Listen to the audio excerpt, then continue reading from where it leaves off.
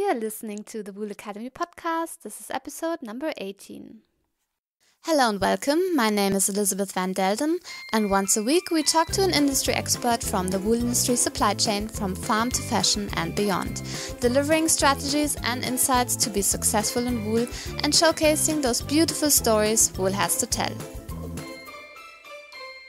Today on the show we welcome Geoff Kingwill, who is based in South Africa, where he runs a farm producing merino sheep, Angora goats and beef cattle.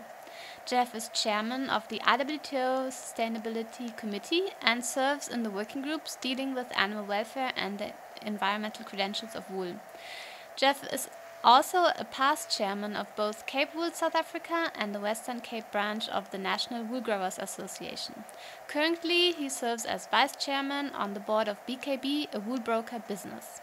Hello Geoff, it's great to speak to you today. How are you and how are your sheep doing? Hi, Lisa. They're doing very well. We've just had some lovely rain in 2017.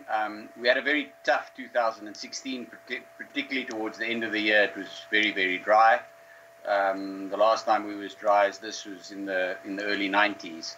But 2017 has been good, and when the grazing is good, the sheep are happy. That's good to hear. Well, let's just get started with our first question, and I would like to ask you give us a little bit of background about yourself. I grew up in the Karoo, close to where I'm living now. My father's still living there, and he grew up there as well. When I came back farming, my grandfather was still farming with my father on that farm. I trained as a mechanical engineer and worked for about 6 years as an engineer before I came back farming at about the age of 30.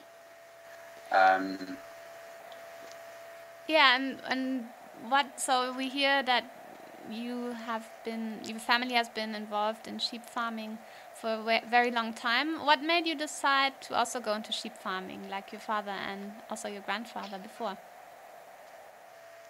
I think growing up on a farm gives you a love and a passion for this lifestyle. Fortunately, I had the opportunity that there was a business I could come back to. So there are plenty of people who would love to farm, I suppose, who don't have the opportunity. In my case, I had the passion and the love and the opportunity. Obviously, I had an alternative career.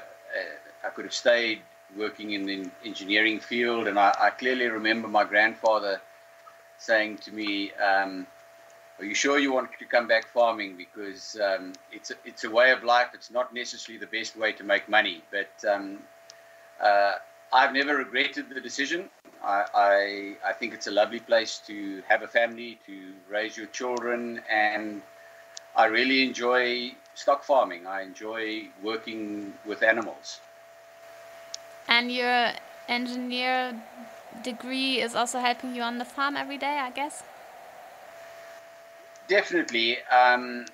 Obviously, in engineering, you tend to specialize and you don't necessarily use that specialist knowledge, but the general background knowledge that you picked up and the experience does help you. I was quite lucky that early in my career, as an engineer, I was involved with project management, and that is definitely very translatable to other businesses, including farming.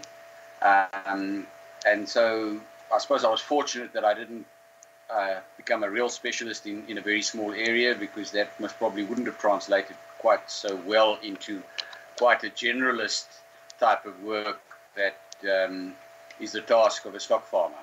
Yeah. And tell us a little bit more about your sheep and your farm so that people can picture it a little bit more.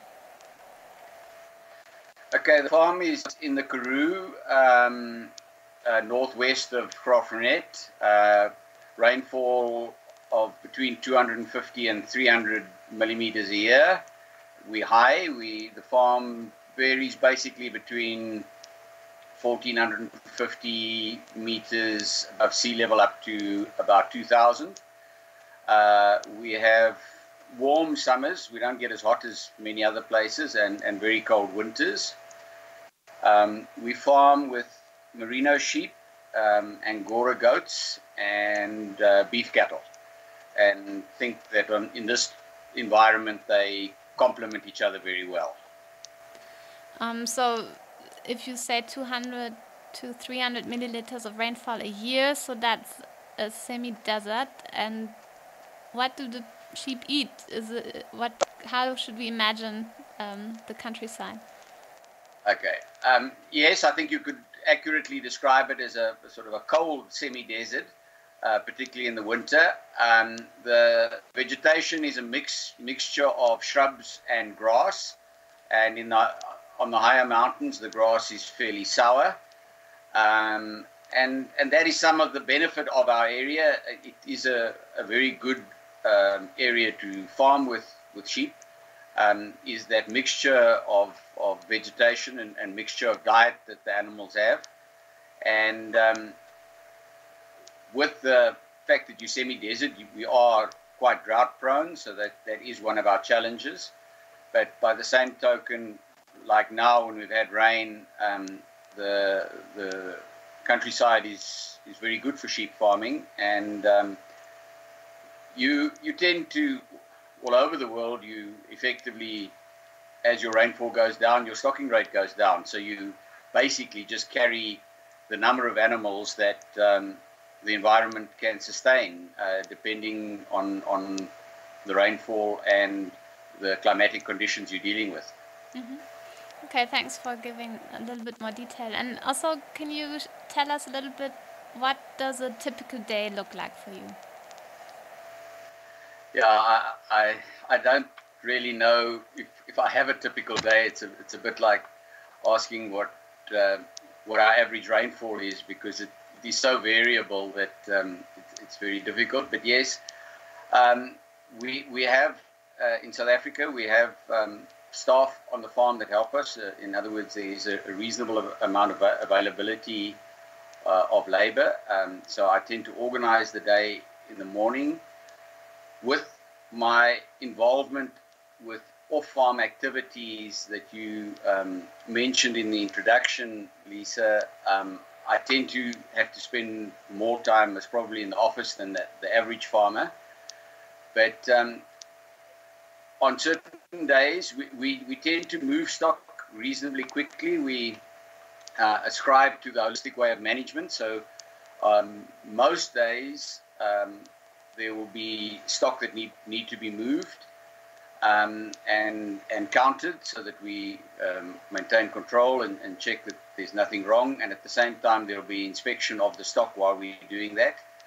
And then there'll be the detailed type of work. Some days it'll be inoculation, some days it'll be maintenance, and then we do have a little bit of irrigation. At times we have water, so there's a little bit of that sort of work involved as well. Okay, so you spend a lot of time outside on your farm as well as inside in your office. It's quite a good mix. Yeah. I'm always a happier person when it moves towards the outside, away from the inside. Yeah, and obviously you also use the term that your farm is your business. And tell us a little bit about what are the different income streams for your business. All right, well, the merino sheep, particularly in South Africa, are very much dual-purpose sheep. And so the income split between meat and wool, depending on the relative prices and also on your lambing percentages and things like that, will vary, I would say, between 60% to 70% meat. In other words, more meat than wool. And the remainder will be wool income. At the current high wool prices, it's moving towards a 60-40 split. But we still tend to get more income from meat. On the Angora goat side, they are much more a fiber-dominant enterprise. And so I suppose about 80% of your income there is on the fiber side. They grow slower. They don't produce as much meat. And then on the cattle side, well, it's all the income is all meat. But we don't just sell animals for slaughter. From time to time, we do also sell breeding stock, so that would be a source of income as well. And something I learned the other day is farmers tend to not necessarily say how many sheep or livestock they have, because it's almost like telling someone what is the amount on your bank account, because the livestock is what you depend on, isn't it? Well, absolutely. And yeah, I don't suppose I mind telling people, but I also don't normally offer that information up, because if you it's not so much a secretiveness thing, but I suppose we're not always comfortable speaking about how big your business is. You don't want to come across as if you're bragging about it. Yeah, exactly. No, I thought that was quite an interesting aspect of farming. And when you look at the challenges in your business, what is the biggest challenges for the wool growing side of your business? But basically, the biggest challenges are looking after the animals, and I'll put it into two main areas, and that is maintaining good nutrition under all climatic conditions. As I said earlier, we have a very variable climate. As you get drier, your climate does become more variable, and with that, the nutritional level of the grazing becomes more variable. And then the other big challenge is predation, and so they're both ongoing ones. I suppose the nutrition one is a little bit easier to manage, because it doesn't dry off overnight, so you can sort of see it coming. But our main predators here are the blackback jackal and the Karoo, or in the common name we call it the red cat. And they also give us a lot of trouble at times. At other times, it's not so much of a problem, but they definitely a huge cost to the business. And it's not something that we're ever going to, in my opinion, get under control. It's going to be an ongoing battle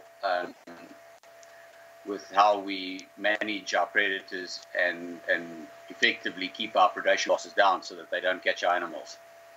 Yeah, okay. Thanks for sharing those insights. And we already heard from you in the introduction that you have been very active within the national wool industry in South Africa, and you have also been an active member, and still are, on international level in various working groups of the International Wool Textile Organization. What is your motivation behind your active leadership and engagement for the wool industry?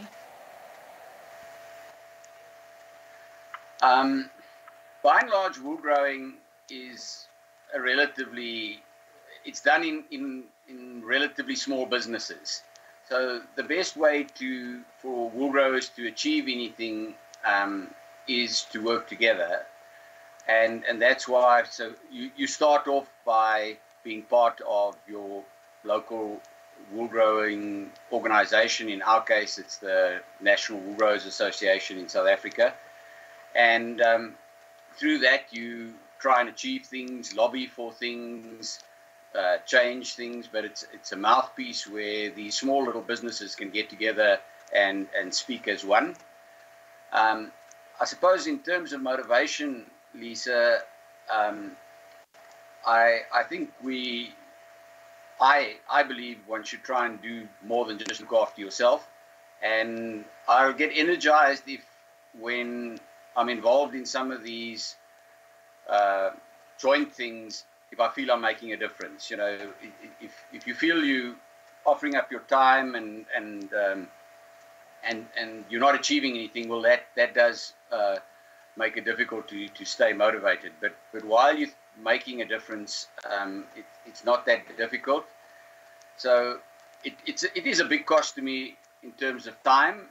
The flip side of it is enriching. You meet new people, you get exposed to new things. So it's not all cost. There's definitely benefits, and through that also helps you to be motivated and excited about it. Yeah, and speaking about, meeting other people, what kind of benefits do you see? Obviously, when you are at these international events or also on national level, you meet a lot of different industry members along the supply chain. What are the benefits for wool growers to connect to these other people within the wool industry? I suppose you put in a single word, it's all about communication. Wool has a very long pipeline, so different parts of the wool chain / pipeline are far removed from each other, but are they also geographically far removed, because very little of a very small percentage of the South African clip actually gets processed in South Africa. An even smaller percentage actually gets consumed in South Africa. So without getting together at these international forums, there's going to be a great disconnect between the different parts. The wool growers won't be talking to the processors, the spinners, or the brands or the consumers, and they also won't know the challenges. And so I think that the big benefit is simply to get communication going.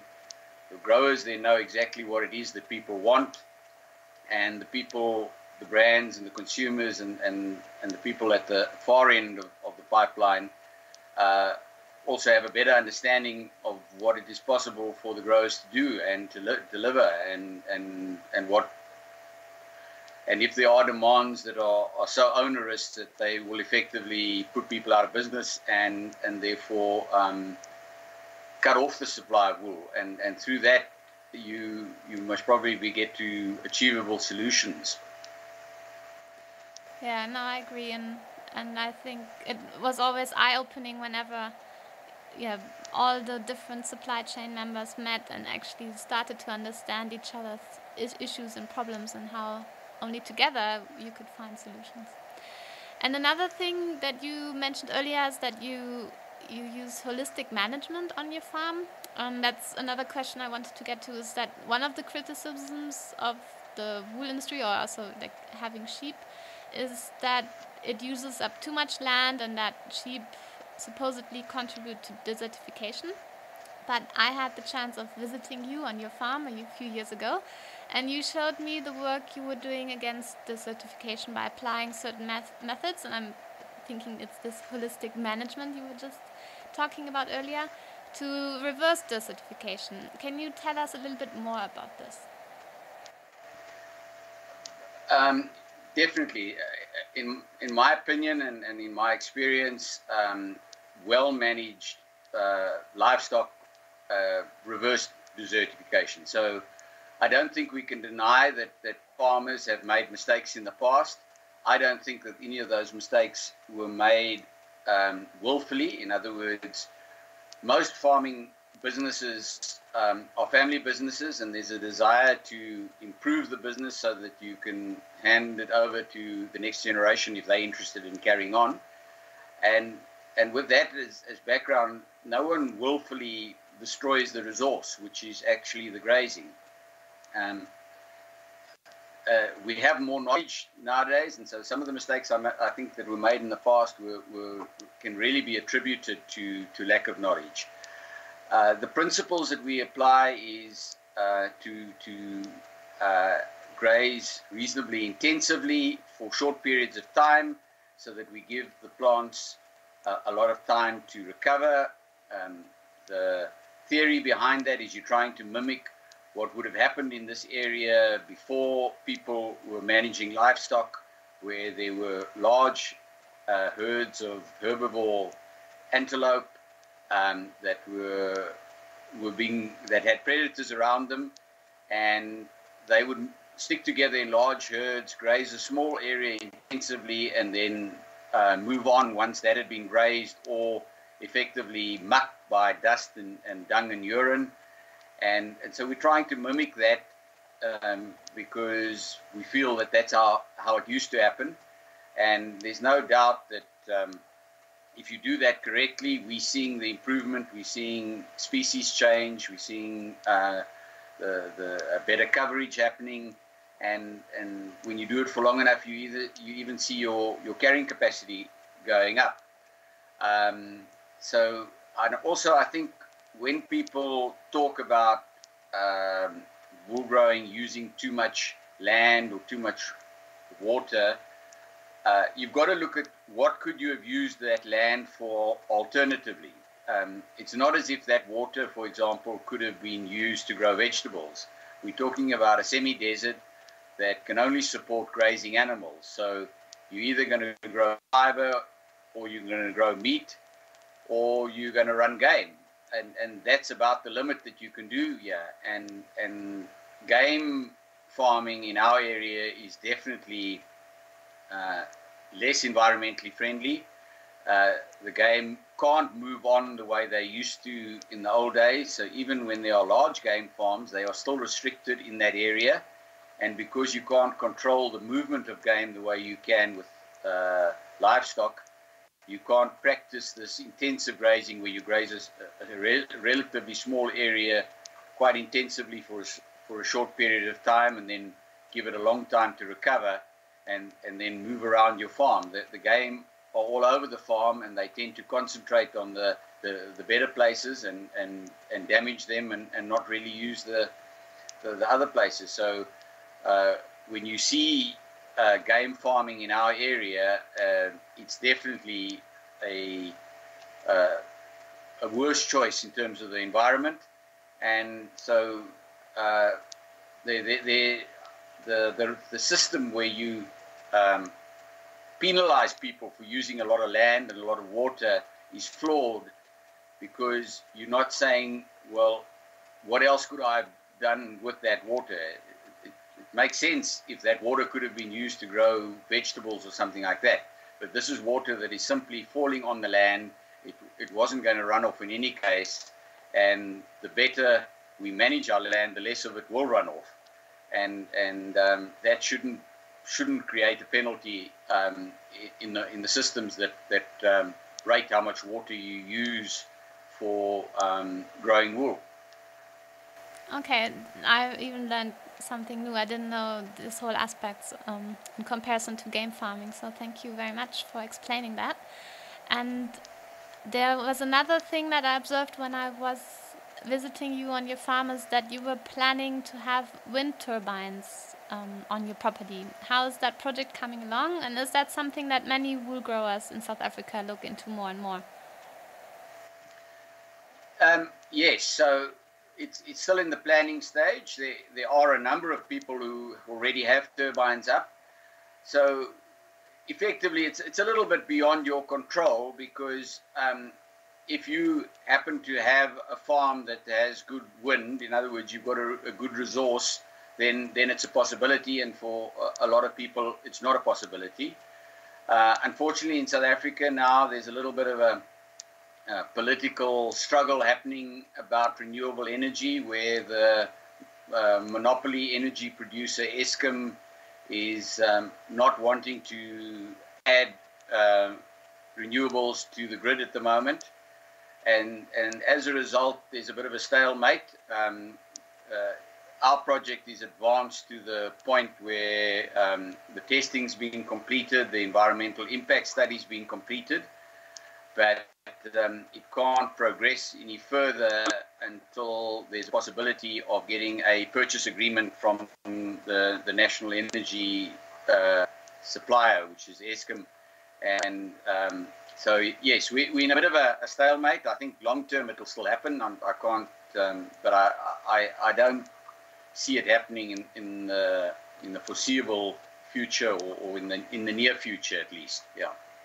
Okay, well then we'll keep an eye on that project and wish you good luck that things will change in the positive direction for you. Before we close, how can the wool industry do more for farmers like yourself to be successful? Is there something you would like to see more? Well, I think it fits in with what I said earlier, where the wool industry needs to work together. So I gave a reason why we as farmers need to work together, because we're all relatively small businesses, and as you go down the pipeline, the businesses tend to become bigger and can do more of their own promotion or their own research. But I think we need to work together internationally. I think we need to promote wool in the broad sense, and that means also doing research so that we can prove some of these attributes like the sustainability of wool and things like that. And the only way we're going to do this is by working together. So what I would like us to see us doing as a whole industry is all parts of the industry getting together and pooling resources, both time and money, to achieve this, because our competition are doing that. They're in many cases, particularly on the synthetic fibers, where there are very big companies that produce the raw material. They sort of drive that process. Our production is a little bit more scattered, but by the same token, if you don't get out there and inform people about the positive attributes of wool, where are they going to learn about it? So we definitely need to work together, pool our money, pool our time, and keep on promoting a fiber that we know and believe has wonderful attributes, but we can't keep that hidden from our consumers. Well, those are good words to close this episode. Before we say goodbye, what is the easiest way for people to connect with you? I think email. Email would be the easiest. And I think you've got my email. Will you just add it there? Yeah. Yeah, perfect. Okay, thank you so much, Geoff, for your time. I really appreciate it. I'm guessing now it's quite hot because it's summertime in South Africa, and you will all rest during the hot time, but then you have to go back outside and get some work done. Yeah, well, it's actually cooled off a little bit. Okay. As I mentioned to you earlier on, we've had a reasonably wet 2017, and that's been the reason. So normally February would be very hot, and because we've had a bit of rain, there's a bit more cloud cover. So December was exceptionally hot, but January and February haven't been that bad. But you're right. We at this time of the year we tend to start work early in the cool of the day. You definitely don't want to be working with livestock at this time of the day, and have a long lunch break for the people and the animals, and then work in the afternoon again. Yeah, well, I wish you a good day then, and thank you once again for your time. Pleasure. Thanks, Lisa. Nice talking to you. We hope you enjoyed this episode with Geoff Kingwill. If you want to find out more about Geoff, you can visit the show notes at elisabethvandelden.com/018. Once again, visit elisabethvandelden.com/018. Don't want to miss out on any of the future episodes? Then subscribe to our podcast on iTunes or Stitcher, and also like us on Facebook at Elisabeth Van Delden. Thank you, and see you next week.